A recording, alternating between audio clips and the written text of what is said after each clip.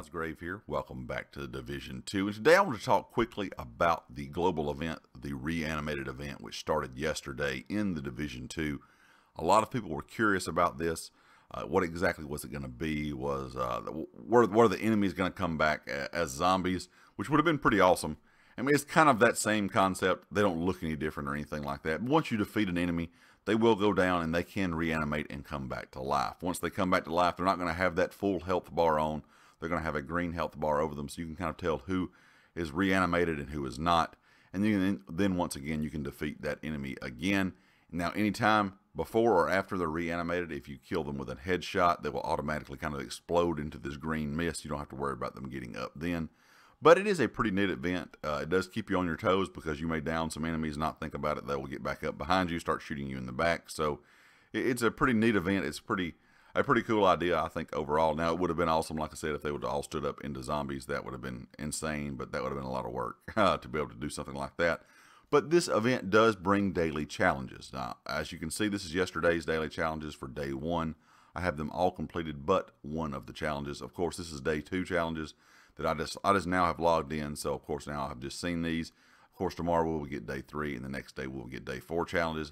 As you can see over here on the left in the summary, we do have 5 days and 20 hours remaining. I will say some of these challenges take some time. As you can see today, one is eliminate non-reanimated hostiles with headshots, and that is 200 total. And, of course, burn reanimated enemies or reanimated hostiles. There's 100 total of that. These do take a while. It's not something you can just hop on and, if you're kind of waiting towards the end of the event or till the end of the event and hope you can hop on and get all these days completed, you're probably going to need to play each day and try to get as much of this done as you can, because it does take a bit to do all of these things. Now, you can deactivate and reactivate this at any time you want, as long as you are in a safe area. Some people may not want to do this reanimated event while they're playing some harder missions, maybe like on Heroic or Legendary.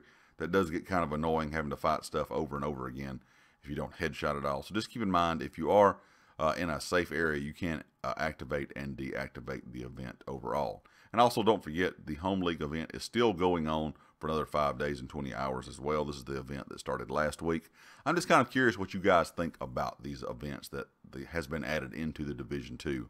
A lot of games have gone to this kind of live service thing where they start adding events, adding battle passes, adding things into the game just in general to keep people coming back and to keep people playing week in and week out and give them something a little bit different to do. And like I said in the past video that I made about the Division 2, is it worth playing in 2020? I've been away from the game for a long time. I have not played in almost a year. I played a good bit when it first came out, several months, and then I kind of stepped away. So being able to play these events and be able to hop back into the game and experience different stuff is enjoyable for me.